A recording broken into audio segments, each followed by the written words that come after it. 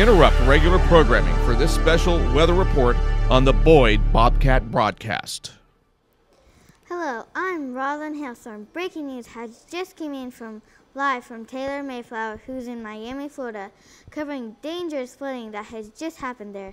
Taylor, you all right out there? Sorry, our news van got flooded.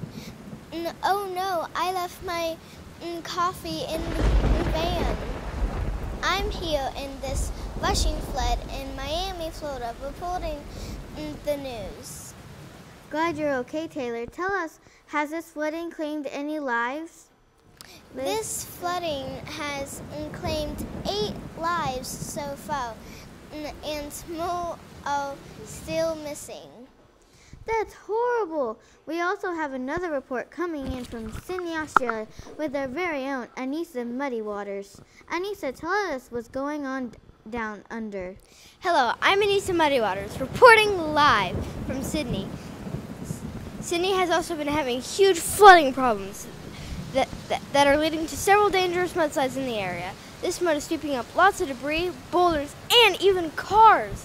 So far, the damage done is worth over $3 million. That mudslide looks and sounds horrible. How fast can mudslides go? Which is pretty scary. Just imagine being swept up by one. Yeesh, that would hurt. Very true. Now let's go back to Taylor. Taylor, how do floods happen?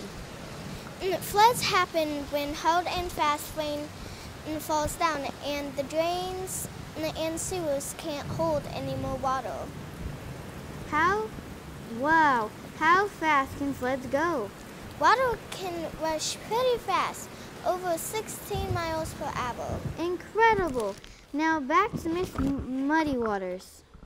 Still here in Sydney, and things are not getting better. Mudslides are starting to be reported all around the city. A mudslide happens after heavy rain, melted snow, or even an earthquake causes the ground to become unstable. Mudslides can last for hours and can bury people and homes in mud, crush things with debris, or even drown people and animals in the muddy water. Wait, do you hear a rumbling sound? Thank you for watching. Goodbye.